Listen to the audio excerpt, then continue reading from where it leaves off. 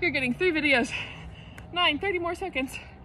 10, 11, 12,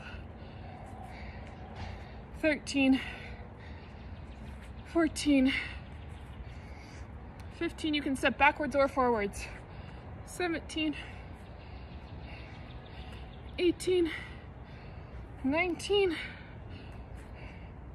and 20. Are we at 1 minute yet? We did it. Okay. If you combine all 3 of those videos that I just made, you should have gotten a 4-minute workout, and then you can give yourself 1 minute rest. And then I'm doing it 4 times.